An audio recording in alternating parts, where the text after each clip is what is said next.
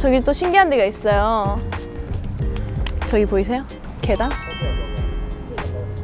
제가 방금 보여드린 계단을 한번 내려가 보도록 할게요. 근데 뭔가 무지개 색깔이 있는 게 너무 예쁜 것 같거든요. 내려가서 이왕이면 바다까지 보고 오겠다.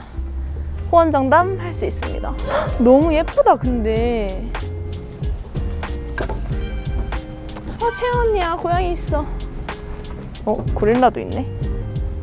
고릴라는 아무래도 전데, 저 원숭이띠라서. 오, 대박.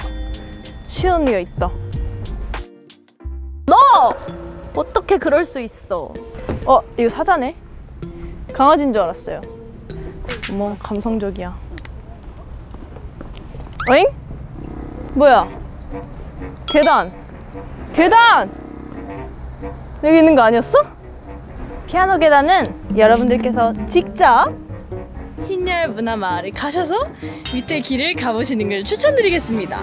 왜냐하면 제 브이로그로는 한계가 있기 때문에. 그럼 여러분, 다음에 또 만나요. 안녕. 자연이 브이로그 끝. 다음 누굴까요? 신 언니? 아이사 언니? 과연 누굴지 기대해주세요. 하나, 둘, 셋. 하나, 둘, 셋. 여기 인사해주시면. 안녕하세요. 근데 여기 어떻게 알고 오셨어요? 저희 학교 근처에서 네. 밥 먹고 흰열 문화마을 지금 2년 만에 오게 됐는데요. 근데 사실 옆에 카페를 가려고 했는데 문이 닫아가지고 여기에 왔는데. 네, 이거 근데 되게 예쁘더라고요. 그쵸? 네. 그러면 원래 부산 사람이세요? 저는 어디 사람일 것 같아요? 부산 억양은 아니시는데? 그쵸. 네. 저는 경기도 사람입니다. 저랑 바뀌셨네. 저 지금 서울에 있으니까. 그러면 약간 네. 평소 스테이씨 노래 아시는 거 있나요? 저 에이쌉이랑 네. 그다음에 테디베어. 사실 배에서도 아시네요? 에이쌉 많이 들었어요. 오. 저희 이제 해양대학교 학생들은 네. 승선 실습을 6달 동안 가는데 많이 들었어요.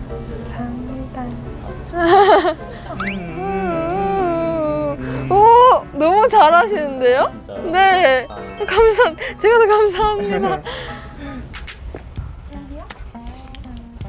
여러분, 정말 지금 충격적인 소식을 들었는데요. 그게 다 날아간 거예요. 제가 실수로 이 빨간 버튼을 잘못 눌러가지고 꺼졌나 봐요. 다 기억은 안 나고요. 마지막에 했던 바다 이행시는 기억이 나서 다시 해보도록 하겠습니다. 하나, 둘, 셋, 바!